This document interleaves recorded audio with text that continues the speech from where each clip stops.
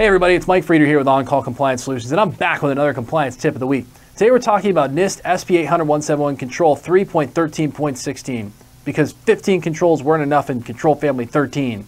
So 16 it is. Sweet 16. Protect the confidentiality of CUI at rest, because 16, well, they need a lot of rest. Implemented. CUI at rest is protected by physical safeguards, logical safeguards, and encryption. It's tucked in tight and locked away hard. MFA is also used to protect the confidentiality of CUI at rest, and the organization uses a layered security approach for both physical and digital CUI protection. The physical premise security system also physically protects the local network from unauthorized physical access. Wow, that's a whole lot of stuff. The most important thing is the understanding that you've got to protect CUI when it is at rest. What is key in this control is it does not say that you must encrypt CUI at rest.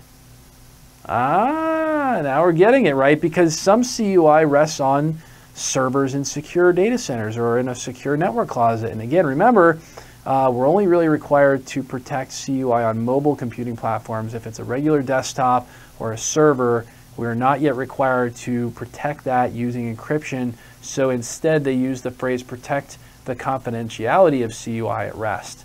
I think another aspect of this is, and again, we didn't really say this in the sample answer, hey, look, if you've got a physical premise where a lot of CUI exists, like job traveler packets or technical diagrams and drawings and blueprints that have to be out on desks, we must protect that confidentiality. So maybe we need a clean desk policy.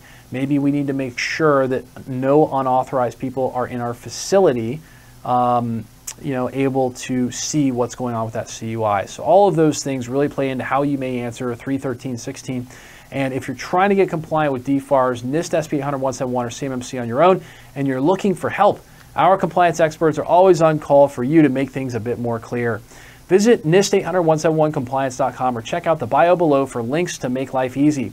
There you can find more information about how we can help, self-schedule time at your convenience with one of our compliance experts through any form on the website, or learn more about our completely done-for-you services that can have you on your way to being compliant in just 2 to 3 days.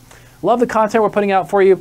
Help us out with a big thumbs up on that like button, or even better, smash the subscribe button to get the latest compliance content as soon as our compliance nerds roll it out.